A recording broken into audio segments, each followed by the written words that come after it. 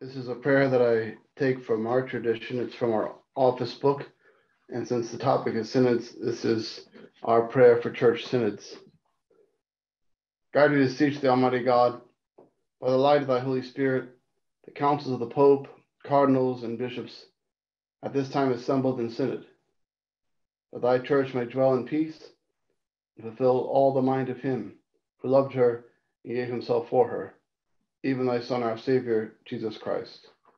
Amen. Amen. In the awesome of the Holy Ghost. Amen. Thank you, Father. Kelsey. All right. Thank you, Father. Our speaker this evening is a Catholic priest of the Personal Ordinariate of the Chair of St. Peter. Father Eric Bergman serves as pastor of St. Thomas More Catholic Church in Scranton, Pennsylvania, a parish of converts to Catholicism who celebrate the Anglican use of the Roman Rite Mass. A former clergyman of the Episcopal Church and a convert to Catholicism, Father Bergman was ordained to the Catholic priesthood in 2007 under Pope John Paul II's pastoral provision, and in 2012 he became the first priest incarnated in the Personal Ordinariate of the Chair of St. Peter. He serves as chaplain of the Anglicanorum Coetibus Society, a Catholic organization dedicated to increasing awareness of Pope Benedict XVI's 2009 Apostolic Constitution of that same name. Father Bergman and his wife, Kristina, reside in Scranton and have 10 children. Father Bergman, it is such a pleasure to welcome you back to the Institute of Catholic Culture. Welcome, Father. Thank you very much. We will hand the keys over to you, Father, so this is all yours tonight. Thank you very much. So today we're talking about synodality, obviously, but in order to do so, we have to begin with a history of councils. And when I wrote the little blurb for this particular class, I talked about Acts 15. I mentioned very briefly Acts 15. This is the first church council in the history of the church. And what happened, if you're unfamiliar with that particular chapter, is there was a debate over circumcision. That is, does a Catholic, to be faithful, have to have his foreskin removed? Does he have to observe the Mosaic law, that is, the ritual law that we find in the first 5 books of the Old Testament, the Levitical law, the 613 prescriptions that are in there? Does a Catholic have to observe the Jewish law in order to be faithful? And ultimately, the apostles decided that no, this is not the case. And they did this within the context of a council. They got all the apostles together, including St. Paul, who had been ministering to the Gentiles. And St. Peter gave his testimony about how, in fact, the Lord had appeared to him and made it clear that the Gentiles were the Lord's intent as well, not just the Jews. And that indeed, a person did not need to be circumcised in order to be a faithful Christian.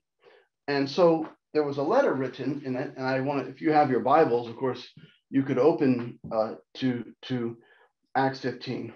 And there is a letter in there after the decision has been made that they send to the Christians at Antioch.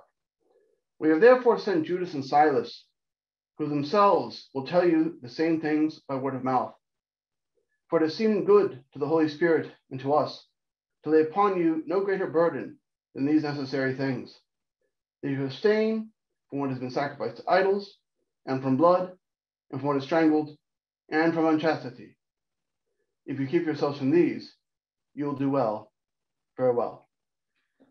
And that letter obviously indicates that clearly they had made a doctrinal decision that we are saved by faith, not by observance of the Mosaic law. But at the same time, within that same council, there's a decision with regard to certain disciplines that they should observe. And one of them is abstain from what is strangled and from blood. Now, all of us know that today, it's not uncommon to have a blood sausage, for example. So there's nothing doctrinal about abstaining from blood. That was part of the Mosaic law. But it would have alienated the Jewish Christians so much to eat something like a blood sausage that the apostles found it necessary to have that one thing that they had to say, this is the discipline we should observe.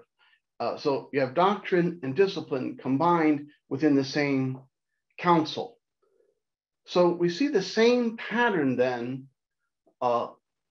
in the Ecumenical Councils.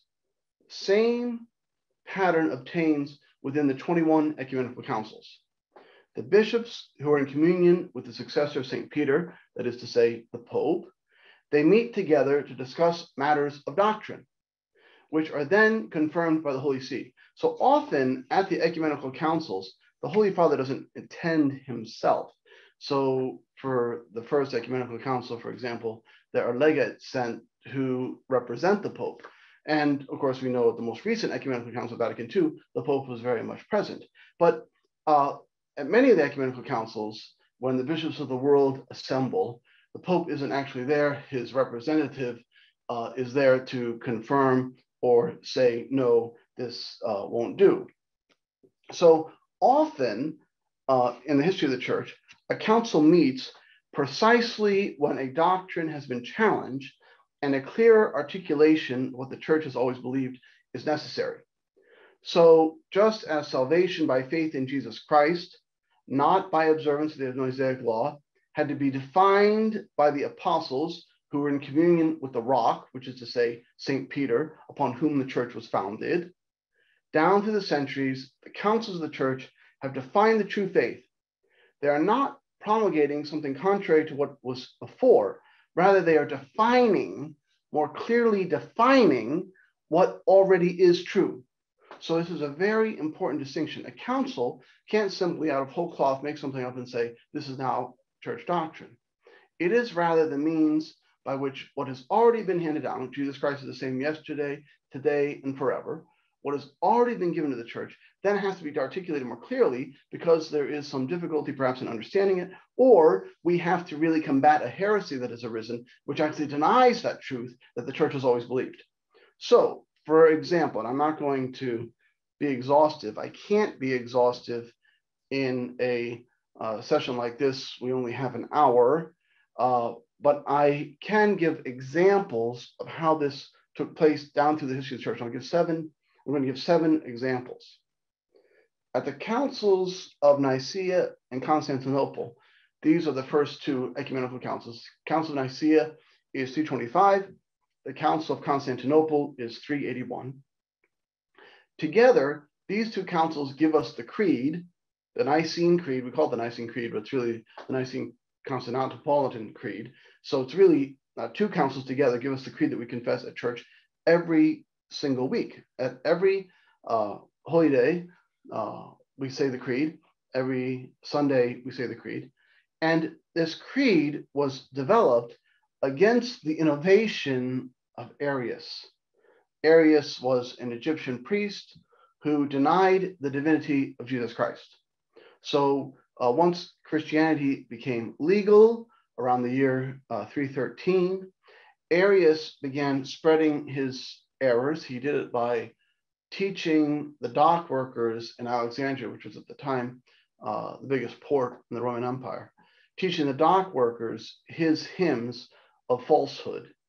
The dock workers would sing these hymns, the sailors would hear them, and they would sail all over the Roman Empire, spreading the lies of Arius.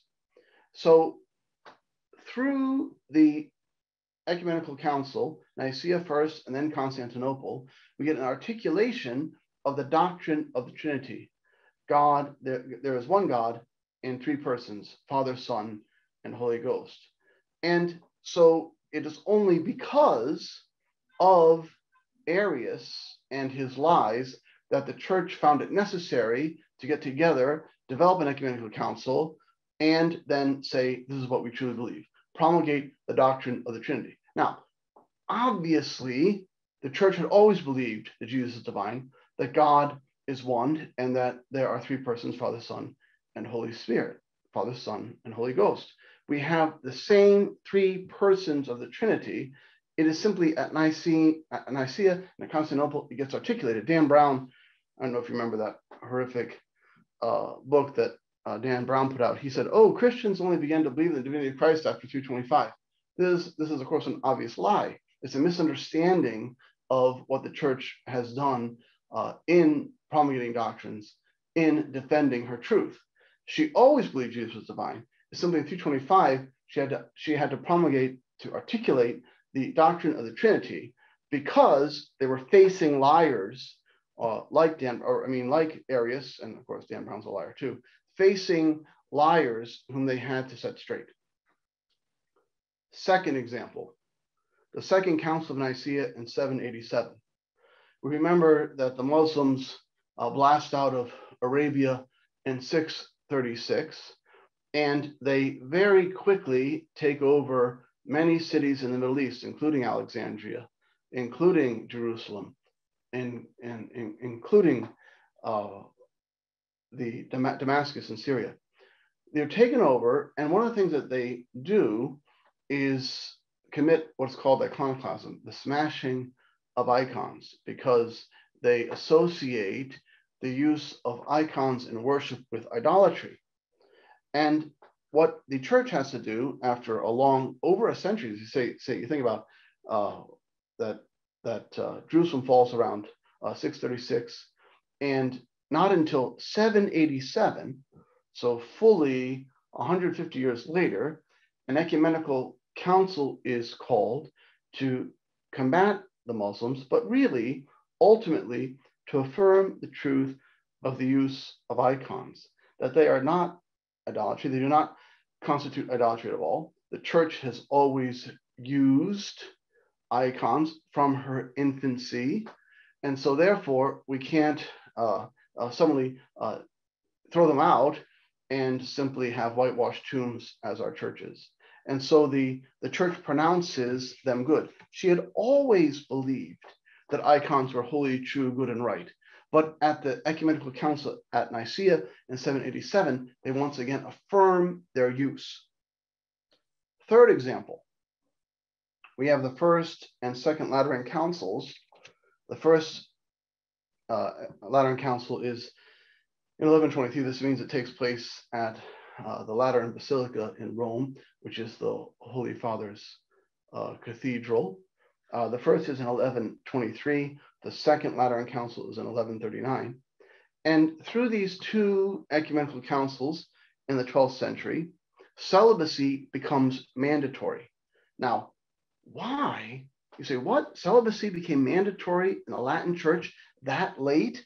How is it that it took that long when this was a practice from apostolic times?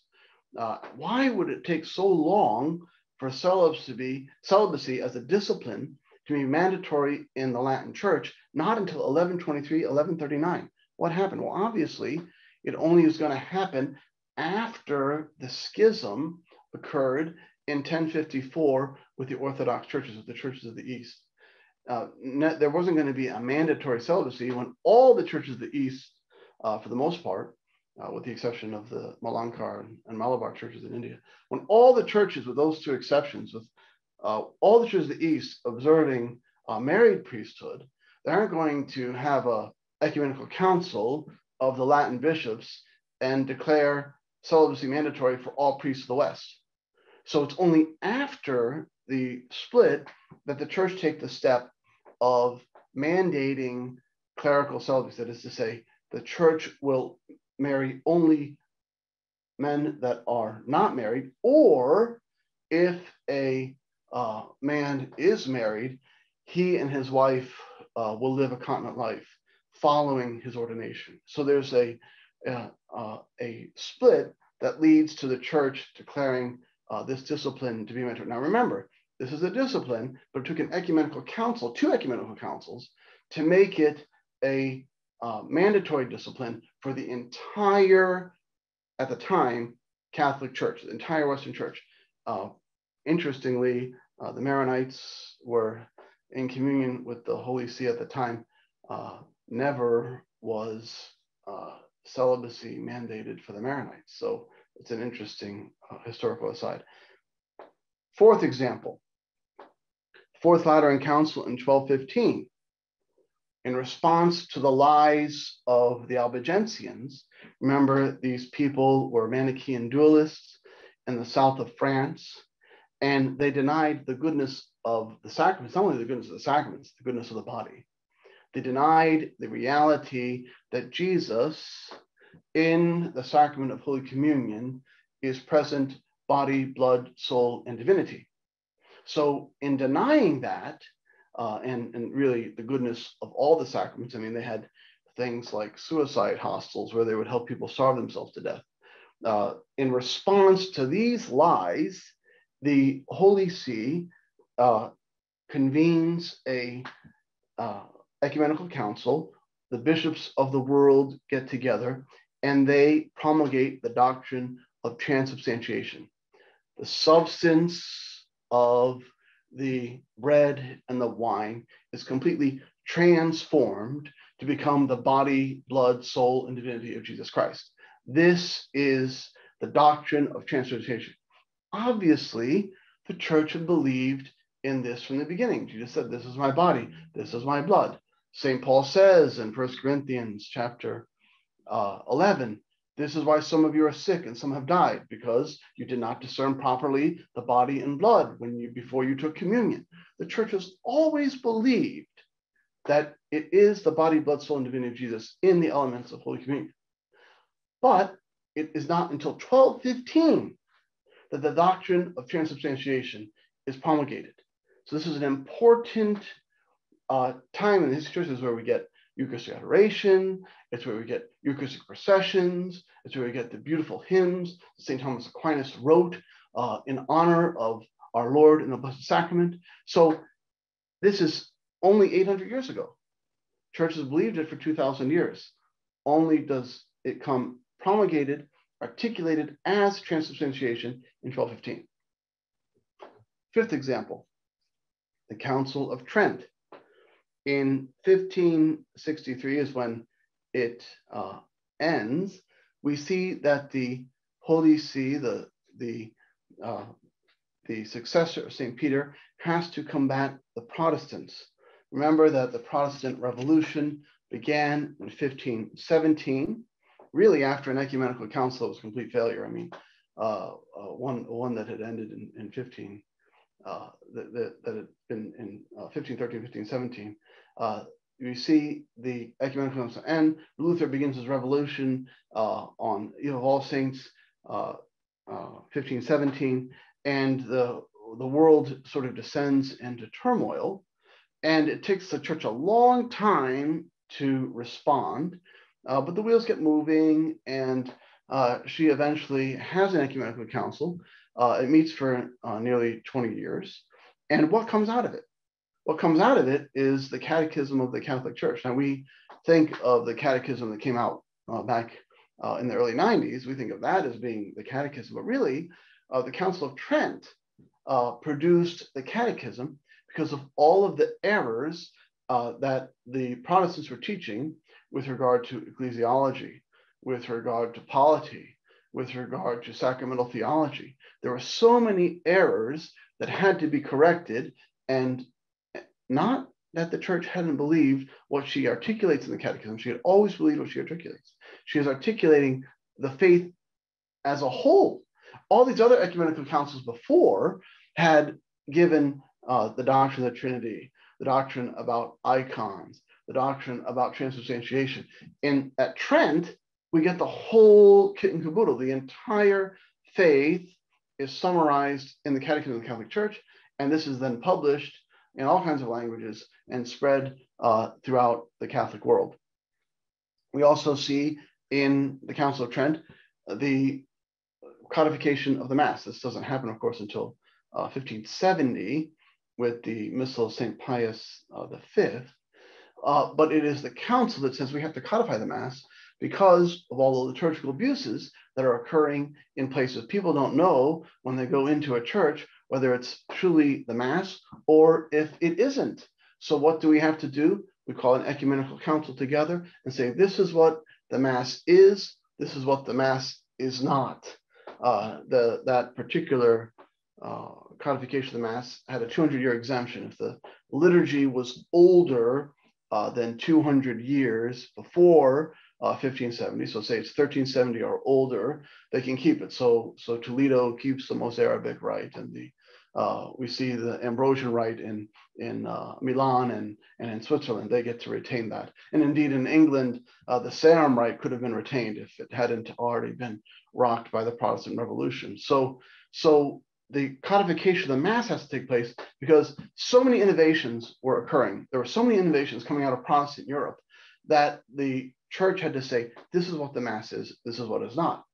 But we also see within this beautiful council at Trent, where they have the doctrine covered with regard to the sacraments, with regard to the catechism, we also see discipline that has to be undertaken as well. There were so many abuses happening. The council also tackled subjects like, what do we do with a priest who has inherited his father's benefice? Can he pass it down to his son? This is actual question. And what are saying? He said, I thought that they said back in the 12th century that celibacy had been mandated for priests of the Latin Church. Yes, it had. Were they observing it? No. And so what was happening is a priest would have a benefice, that is to say, a parish from which he took all the income. And so a lot of times the tithes amounted to quite a bit of money. So it was a great incentive for him to keep it in the family. And so there was a danger of the priesthood becoming a priestly caste, so that properties would be handed down from one priest to the next generationally. So no longer does it matter what the Holy Spirit says, it matters that I can hand my stuff down to my son, and that my grandson hopefully one day will get it too. So Trent has to address this abuse, the fact that there's so many men living incontinent lives, and then not only that, not only are they not chaste, they're also greedy, and they're handing down what they have received from the church to be a shepherd, but rather than being a shepherd, they're a wolf. And they're giving it to their sons. And who's being exploited? All the people who are giving their tithes. So Trent has to address this abuse. So we see, again, just as we saw at the very first council at Jerusalem in Acts 15, we have doctrine promulgated and discipline. So we see that councils deal with not just faith and morals. Councils will also often address questions of governance, that is to say, discipline. Here's the doctrine. This is what we believe. Here's the discipline. This is how we live out what we believe. So discipline and doctrine are sometimes both handled at the self-same council. Sixth example. 1870, Vatican I. This was the council that was cut short by Garibaldi when he invaded Rome, and all of the bishops had to go home. The French troops were sent back to France. Rome was left defenseless, and Garibaldi, against the will of the people, united Italy. But in 1870, what was the issue? 16 years before, what had the Holy Father done? Pius IX had promulgated the doctrine of the Immaculate Conception. And he had done this as the Holy Father, and said that now, henceforth, this doctrine that the Church has believed, it's so ancient that even today the Muslims say that Mary is the greatest woman who ever lived. They even took that with them into their faith. They don't call it the doctrine of the Immaculate Conception, but we can see that it was present in the Church even as in the 7th century. So omnipresent within the Church that the Muslims took it in as part of their heresy.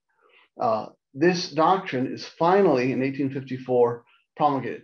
We see it affirmed, obviously, at Lourdes, when Our Lady comes and says, I am the Immaculate Conception. But there's lots of debate, lots of turmoil, because the Holy Father did it without consultation of the Eastern churches, that is to say, the Orthodox.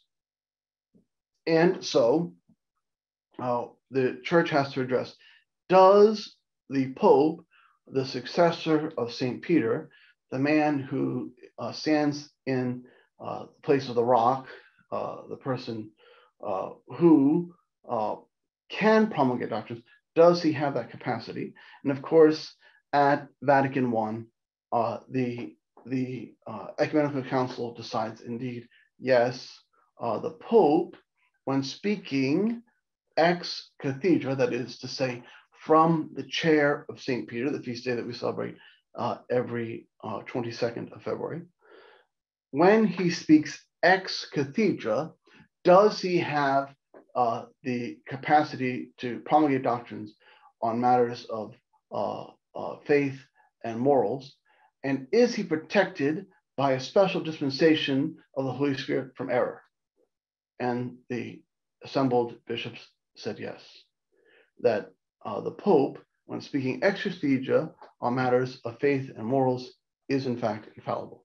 Now, he doesn't exercise that ministry very often. He's only officially done it really since that time in 1950, when the doctrine of the Assumption was promulgated by the Holy Father. And of course, that didn't take place at an ecumenical council. That was simply Pius XII promulgating the doctrine of the Assumption of Mary. And so we see that in 1870, Vatican I both promulgates a doctrine which the church had always believed and responds to the uproar that occurred out of the East as a result of him on his own promulgating the doctrine of the Immaculate Conception on December 8th, 1854.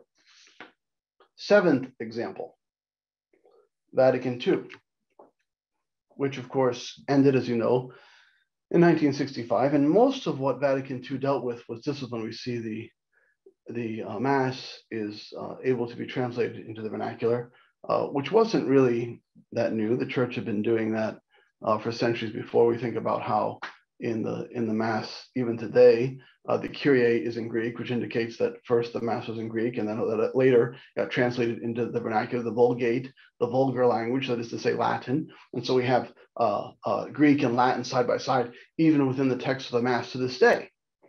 It's something that Cyril and Methodius did in the 800s as well. But where do we see doctrine? We see it in the decree of the Catholic churches of the Eastern Rite.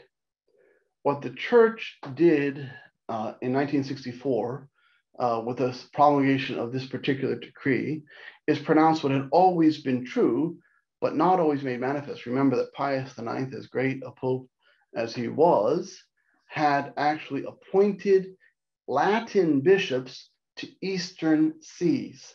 There were so many Catholics in the Transcarpathian Mountains, so many Catholics there observing the Byzantine Rite. The Holy Father actually appointed Latin bishops to Latinize people who were Eastern Catholics, people who had been using Eastern liturgies since the time of Cyril and Methodius were asked to change and become Latin Catholics. This was a travesty. There's no other way to describe really what Pius IX did. And in the decree on the Catholic churches of the Eastern Rite, we see that all the rites of the church are of equal dignity. They all enjoy the same rights and have the same obligations. This is something the church, again, had always believed, but only in 1964 do we see vindication come for the work of Saints Cyril and Methodius, who over and over again in their work in Eastern Europe, gone back to Rome and said, can we translate the Mass into Old Slavonic, what we today would call Old Slavonic? Can we translate the scriptures? Can we create for them an alphabet because they don't even read and write? Can we do everything we need in order to make the gospel accessible to them, the Mass accessible to them, so they can understand both what is spoken in the word and what is offered in the divine liturgy? can we translate? And of course, the Holy Father said over and over again, yes. People resisted and said, no, the Mass has to be in Latin. And the Holy Father said, no, translate the Mass. Okay, that happened in the 1100 years later. Finally, the Holy See says, never again will Latin bishops be appointed to Eastern Sees. Never again will the size of the Latin Church be used to diminish in any way the venerable traditions of our brothers in the East, whose churches are smaller, but of no less dignity, of no less honor. So this is an example of, again, doctrine side by side with a council that was concerned principally really with discipline. Here's the faith. How do we articulate it in the modern world? So having defined councils as really being principally concerned with defining doctrines, it's easier to understand exactly what a synod is. Really what we have is council being a Latin word and synod being a Greek word, and they both mean the same thing. But in the practice of the church, councils and synod are not the same thing. As I said, a council is all of the bishops of the world, as many as we can assemble, promulgating then in union with the Holy See, in union with the Rock, who is a successor of St. Peter. We have doctrines promulgated for the good of the church. This is what we believe. And occasionally, combined with that council, we see disciplines really enforced, and we see the church concerned with governance too. But with synods are a little different, because not every difficulty or challenge, we might say, every trial in the church has necessarily to do with doctrine. Rather, we encounter issues with how the faith will be lived out, and not just on a universal level, like for example, when I said about the discipline of celibacy being made mandatory in 1123 and 1139 at the First and Second Lateran Councils. That was a universal practice for the Western Church, for the Latin Church. Often, synods have to deal with what has to be done on a local level. How will the church govern her members? And this is important to remember then, that every bishop is the prince of his diocese. He is the supreme authority with regard to the law. Obviously, the Pope is the one that puts together the canons, but then every diocese can have laws particular to it, because the church has to be governed a little bit different here, perhaps, than it has to be governed there. One way in Africa, another way in Europe, one way in America, another way in Asia. So the bishop has to then perhaps say, how do I deal with a particular issue? This is happening to us right now. This is current. How do we deal, for example, with crimes? They appear to be crimes. It seems to me that they're obviously crimes, but there's no legislation with regard to them, so with regard to people using social media to commit acts of unchastity. There is nothing in the canons about this. Obviously, the canons that were put together in 1983 did not anticipate this. And before that, 1917, how could they have? So right now, in dioceses across the nation, particularly in Western countries where people have access to these devices and they carry them in their pockets, how do we deal with the man that was once secretary to the United States Conference of Catholic Bishops, who was caught committing these very crimes, which aren't actually defined anywhere as crimes? How do we deal with it? Well, a synod of getting everybody together, how I need advice, how can I in my diocese promulgate a law by which the church can be governed and we can punish offenders? We can actually make it an offense, And then we can actually punish those who offend the law.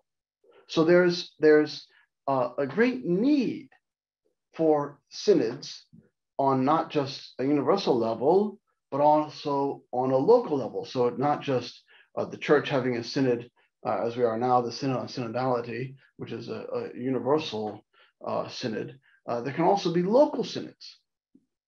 Thus, the Pope, or really any bishop, can convene a synod as an advisory body to confront current issues having to do with how we proclaim the truth.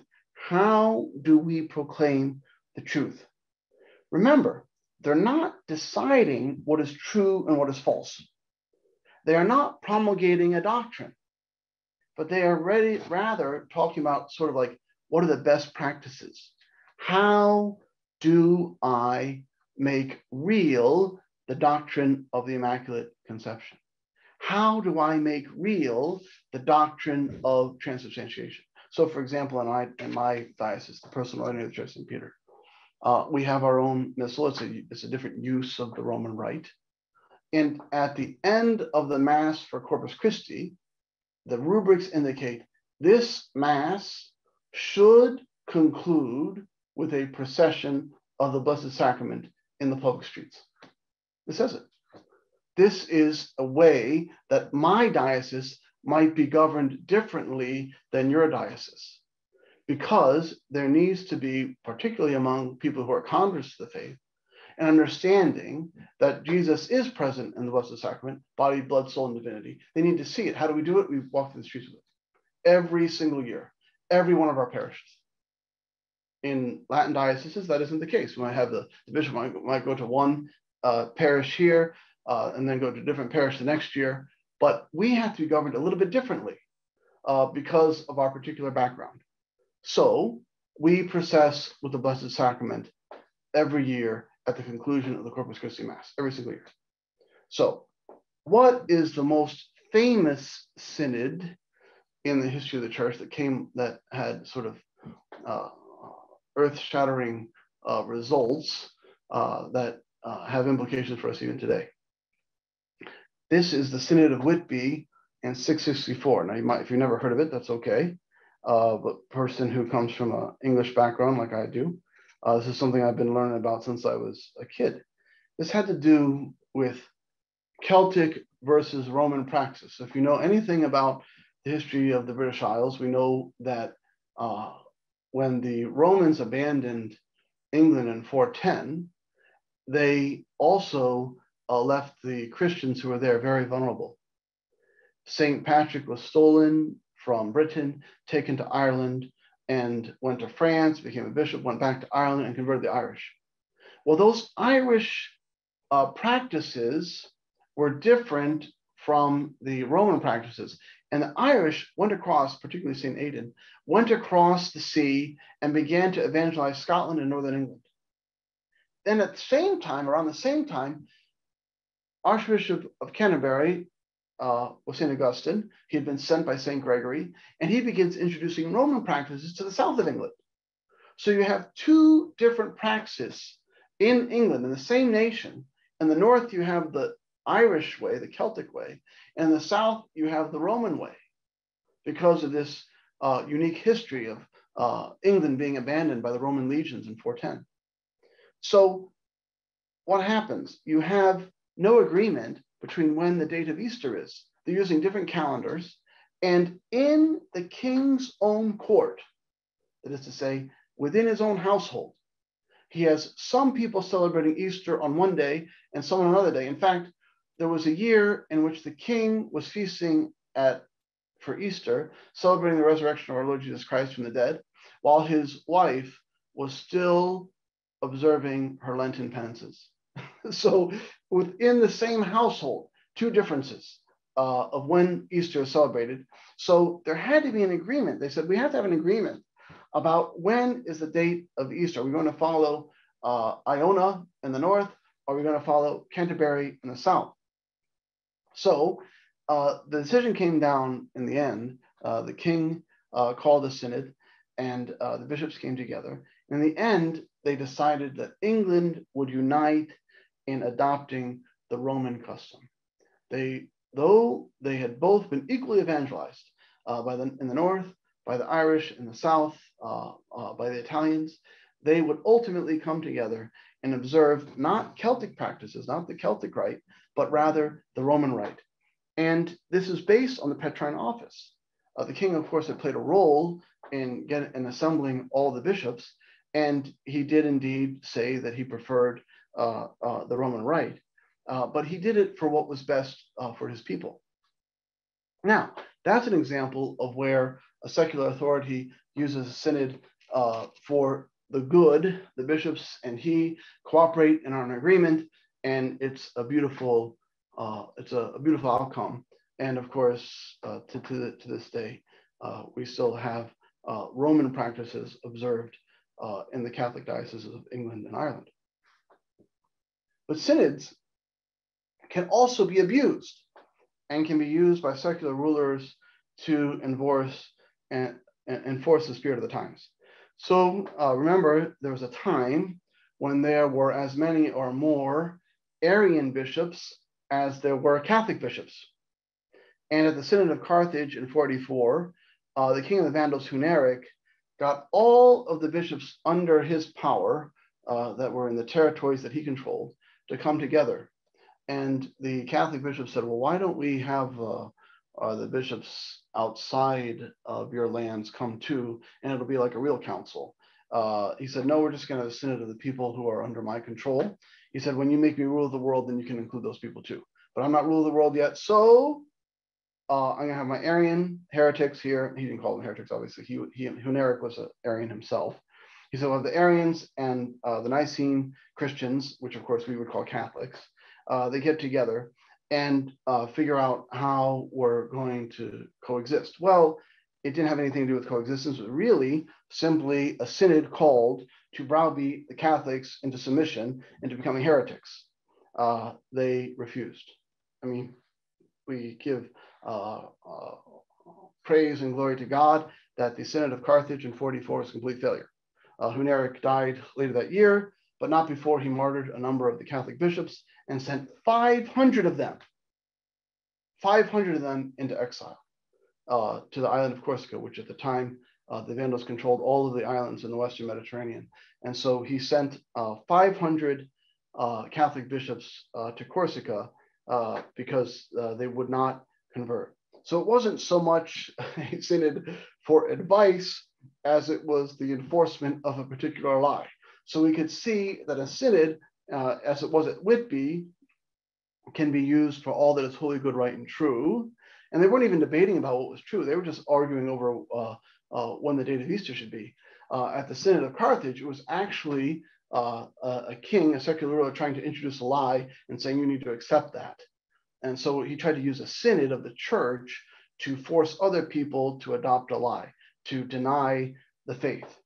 So we see that synods can be both great good for the church and also can have nefarious purposes.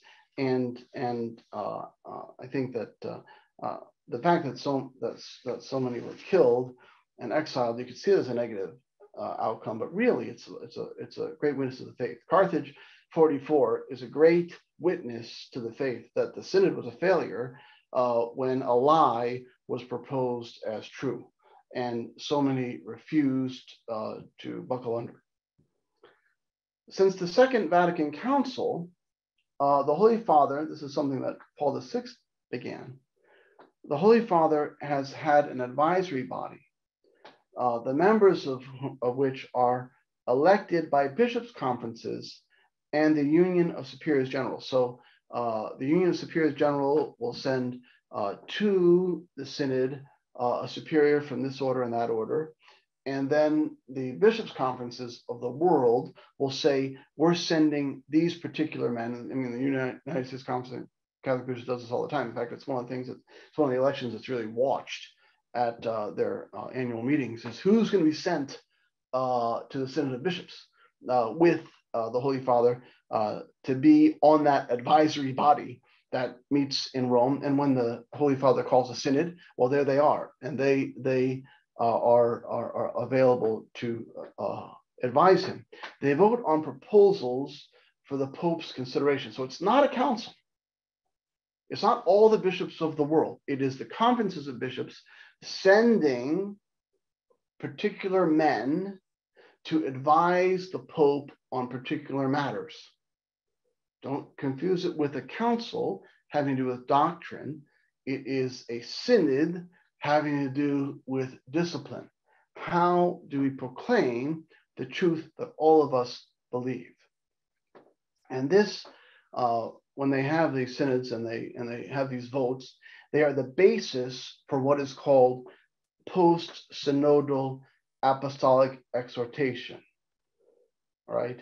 So there's not typically decrees issued after them, but even if they are, if there would be a decree issued from a synod of the type that has been around since 1965, if there would be a decree, it would have to be one that was ratified by the Pope. So it isn't something like the bishops vote on it, and because a majority of the bishops said this, therefore it has to happen, and we see that the democracy triumphs.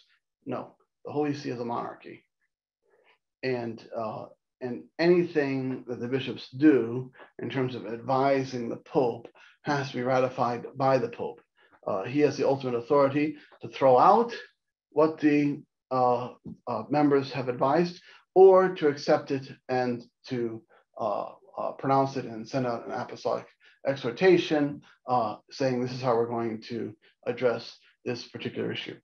The most famous time that the Holy Father put together an advisory body, a synod of sorts, was when St. Paul VI expanded the council that John the 23rd had put together with regard to the question of contraception. I talked a little bit, if you were at my presentation last year, I talked about this a little bit last year, where the Holy Father he said, I want to get advice from cardinals, from bishops, from priests, indeed from laity, from married couples. And what should we do about this question? The pill had come out in 1960.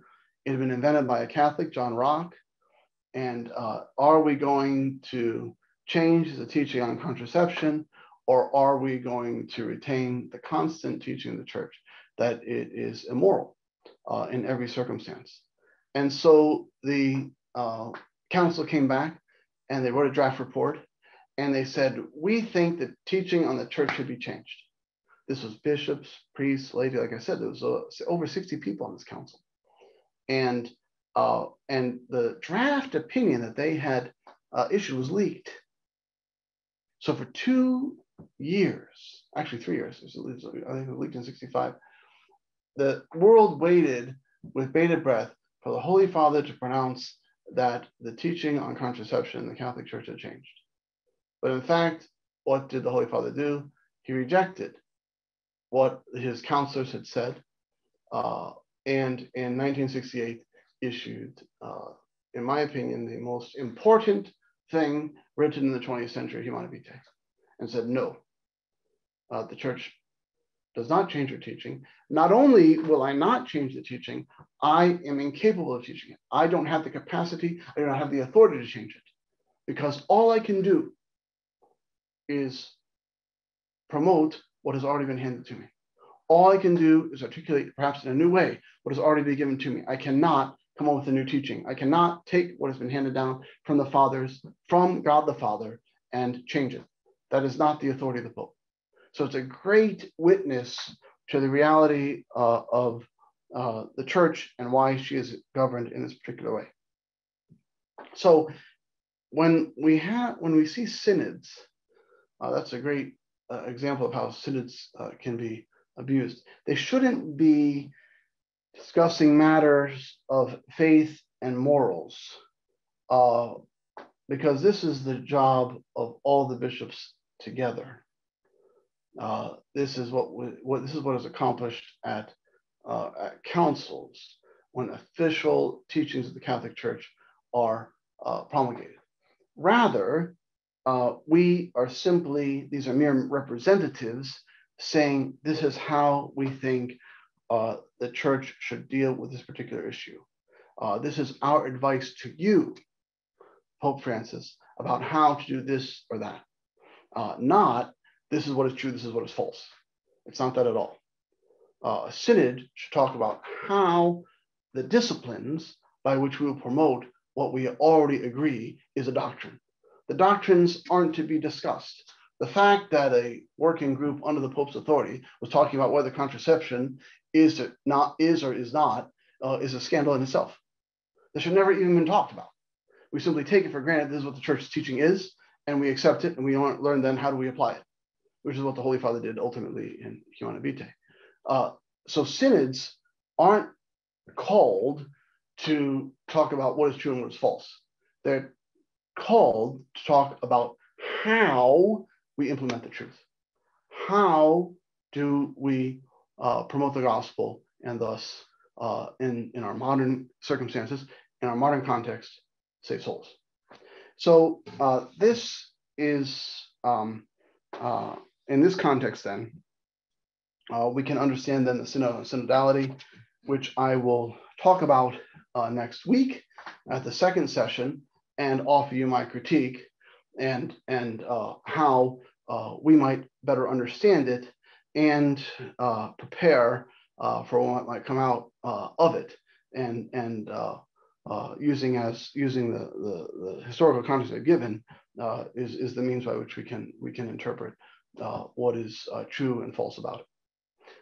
That's the conclusion of my presentation for today, and then we'll I guess take a break and be available for your questions. Wonderful. Thank you so much, Father Bergman. That was just a wonderful introduction to synods and putting it in the context of the different councils and giving us those examples. That was just wonderful. The way you presented it through the stories of the different councils really helped to bring it to life for me. So thank you for that. Okay. First, I just want to ask if there's anyone on screen who has a question. I think I saw a hand when I was making my announcements, but yeah, Shane and Gina, you can go ahead and unmute yourself. Okay, Father, quick question. Is there a precedent for when a synod kind of overstepped its bounds and got into doctrine, and then the Pope went ahead and kind of promulgated the error? Sort of the antithesis of what happened with Humanae Vitae, right? You know? Right. Never. One of the great. This is again the doctrine of papal infallibility is true. That the Holy Father throughout the history of the Church has been protected from doing this, and I think that we'd be certain that if he had done something like that in the past, it would have been the Antichrist, and we're still here. So we can be certain that has never happened. Okay, thank you. A number of questions have come in about who participates in a synod. So I'm going to try to condense these into one. But one question that's coming in is the people involved in a synod, and you kind of answered it in the lecture, but is it only bishops, or do other priests and the laity, can they be involved too? And then another question, a person is asking a question, does the laity have an obligation to participate in synods at the diocesan level? And what would that participation look like, if so? Right. So the bishop, because he is the supreme legislator in his diocese, may decide from whom he will receive advice. So typically he would call his priests together. And I think that's really what's happening. And I use that example of what do we do with these crimes being committed on the internet. But we also would say, sure, invite the chancellor, often as a layman, invite other people who can then assemble together and provide really necessary input. I mean, every good leader knows that he needs to take as many gifts as he can from those who are assembled for him. I mean, the reality is the Holy Spirit is moving and putting people in our lives, putting people on our path. So every man doesn't know everything, and he needs the gifts of knowledge and wisdom that the Holy Spirit has given to others, like St. Paul says in 1 Corinthians 12. So if the bishop says, please participate, I of course would say yes. This is one of the things that all of us vow. When I got down on my knees, put my hands between the bishop's hands, he said, "Will you obey me and my successors?" I say yes. If I don't say yes, I don't get ordained. I was ordained. So so if he asks for that, I would say, if possible, if at all possible, say yes. So no one isn't obligated the way that I am, because I made in a sense, it's a sacred promise. It's not a vow. I made a sacred promise. Yes, I will always obey you. So you're not obligated the way that I am, but still, it's something. If the bishop's asking for your gifts, please give them to him. Thank you. As a kind of short follow-up to that, someone I was asking, you gave the example of the king having called it synod. Are secular rulers still able to call synods together, or does it have to come through a member of the hierarchy of the church? No, it would absolutely be today through the hierarchy of the church. Remember that there was a long time in the history of the church of Caesaropapism. Now, that was not the case in England ever, except until we get to Henry VIII. And of course, then we have, I'm the head of the church and I'm the king, but that's Protestantism. But certainly in the ancient history of the church, we have a mixing of roles in a lot of places. And also there was a cooperation between the church and state. Very much today, in a lot of places, the church and state are almost at odds with each other. Not the church's fault; it's the state trying to protect herself somehow from religion. But never would we say a secular ruler today would call a synod. Never. Mm-hmm. Thank you. Arthur, did I see that you had your hand raised? You can go ahead and unmute yourself. Yeah, this is related to the earlier question. So based on what you're saying, a synod shouldn't be discussing things on faith and morals. And if that's the case, we shouldn't be concerned that a group of bishops in Germany might push a homosexual marriage agenda or something like that. Well, that is not first of all, that's not a synod. Okay. They are talking about the synodal way and saying basically they want to have a German national church that goes its own way. And you have, even with regard to the question, I think you raise a great example, Arthur. You have, because Germany is so off the rails, including the bishops, because in this synodal way that they're doing it and having these discussions about things like homosexual unions, blessing of homosexual unions. You have even men like Walter Casper, who is hardly the redoubt of Orthodoxy, taking the German bishops to task. So you completely misunderstand what a synod is. So it's really amazing to watch Walter Casper saying to them, you guys are completely wrong, and you're not listening to the Holy Father at all, and you're going to break your neck. That's the metaphor that he used, because you completely misunderstand what a synod is. And this is not what it is. What you're doing is not what it is. So it's amazing. It's actually an amazing time to be alive to watch this. It's tragic. What's happening in Germany is tragic, but the church is in no way threatened by it. Everybody in the world, from the Pope to, like I said, cardinals like Walter Casper, is united against what the Germans are doing and saying this is wrong. It's amazing that so many German bishops are participating. I can't understand it. I can't understand why the bishops aren't just walking out. But no, we are not threatened by that at all. Thank you. This question is coming in from Cecilia. She's wondering, could you define for her, we've used the word synod, and you were just speaking about things being done in a synodal way. She's also wondering, what does it mean? What does synodality mean? Could you just define those different phrases and how they're being used?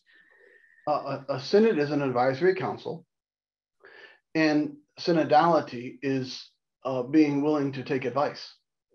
That is to say, we are able to listen and again use the gifts of those that the Lord has placed in our path, and that means really listening to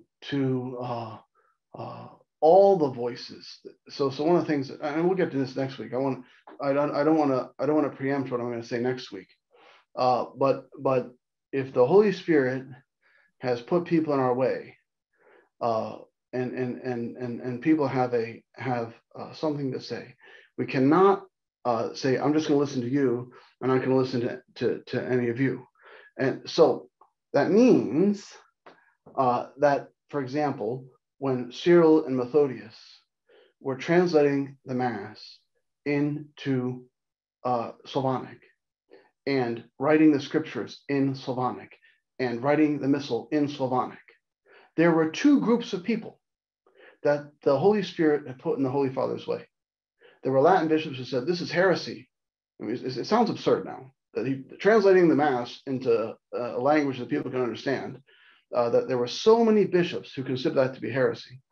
And here was this man alone saying, this is what the people need. This is what the people are asking me for. It converted all of Eastern Europe. So if the Holy Father had excluded the voice of the minority, that revolution that occurred and issued in literally the salvation of souls of millions would never have happened. So we have to not just listen to the big group of people who are screaming their heads off, but we sometimes have to also hear the little man. And by the same token, we don't magnify the little man if what he's saying is contrary to what is true and what has always been taught. So it's a synodality means a willingness to listen honestly and earnestly. And I'll as I said, next week that'll be really the topic. Thank you. Yeah, that's a beautiful way to explain it. Edwin, why don't you go ahead and unmute yourself and ask your question?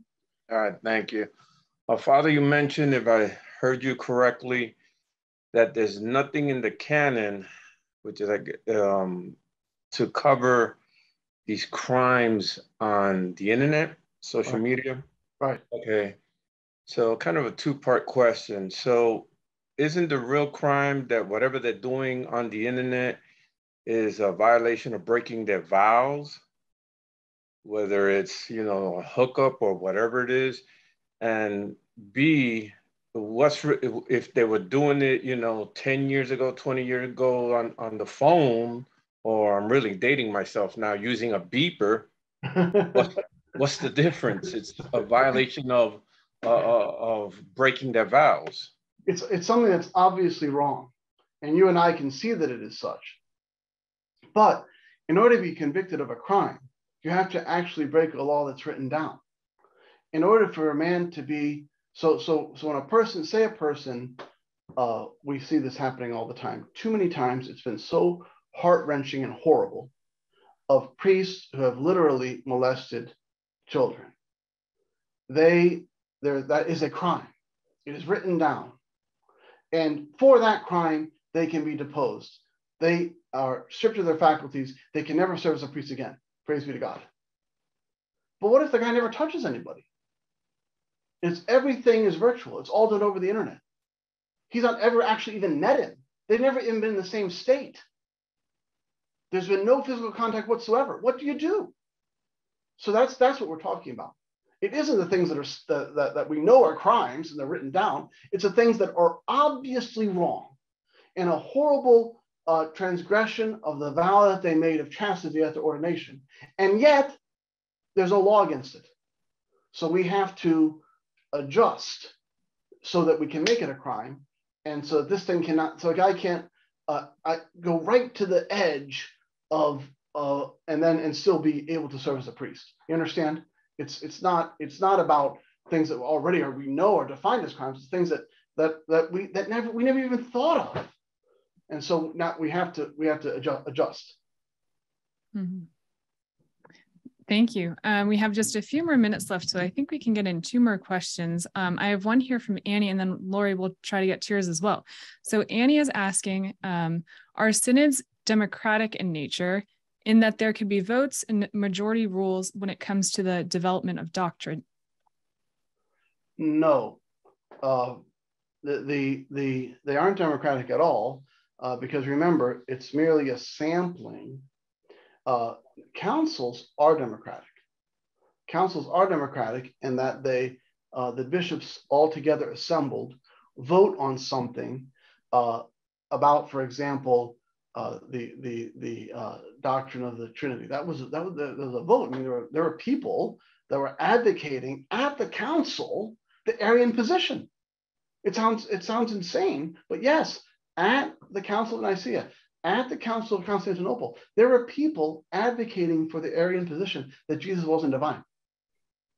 And so there was a vote taken, and obviously the Orthodox position prevailed. The Catholic position prevailed, and the Holy Father put a stamp of approval on it. So what could have happened? What could have happened in Nicaea is it couldn't have happened because the Holy Spirit protected us from it. But imagine that the Arian position had somehow prevailed at Nicaea. Well, then the Holy Father would have said, no, that is not true. And so that's never happened. That's never happened. But even if it did, the Holy Father has the last say. And the church is a monarchy. It is not a democracy. Wonderful. Thank you. All right, Lori, go ahead and unmute yourself. Okay, this one kind of has to do with the same thing Arthur was talking about. When topics are brought up at the Synod, a lot of times it's by Germany, but where they're kind of testing the edge, I guess is the word. They're kind of, they're not, I guess I understand a lot more about it by being here tonight of what a Synod is, but they kind of test the waters as to wording it so as what should we do with our parishioners that are doing this? So are you saying that us as lay people shouldn't really worry about that because it's not doctrine in the Synod? I mean, because as a lay person, we were I think Arthur is too, we're very worried sometimes about some of the things that are brought up that are really testing what we believe. 100%. And I think that what the Germans have said most recently is the catechism teaching. This was just done, I think within the last week or so.